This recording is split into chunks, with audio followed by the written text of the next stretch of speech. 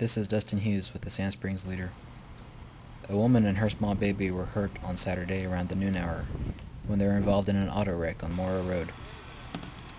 Police say that witnesses told them that the woman, who was driving this white car, tried to turn left onto Morrow Road. Apparently, police say her vision was obstructed by several cars in the parking lot of Cecil & Sons Tires. The woman was hit broadside by this pickup truck on the left. The woman was trapped for several minutes while firefighters used the jaws of life to free her. The small child was in a car safety seat and was not seriously injured, firefighters said. While witnesses and family members gathered to pray, rescue workers removed the woman from the wreckage.